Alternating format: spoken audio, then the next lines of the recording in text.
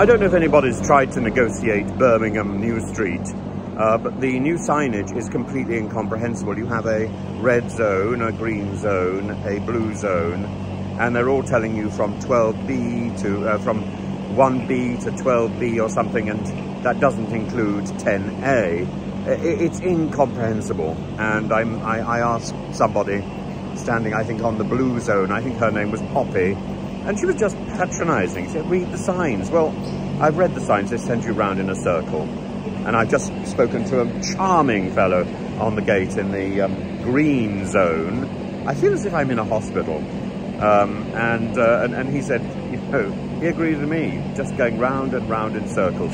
So if anybody sees this who is in charge of Birmingham New Street, sort out your signage, come and have a chat, and you know, the whole point of signs is to be understandable.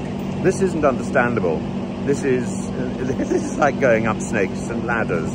It's a misery. And as I say, some of the people on the gates are just abusive.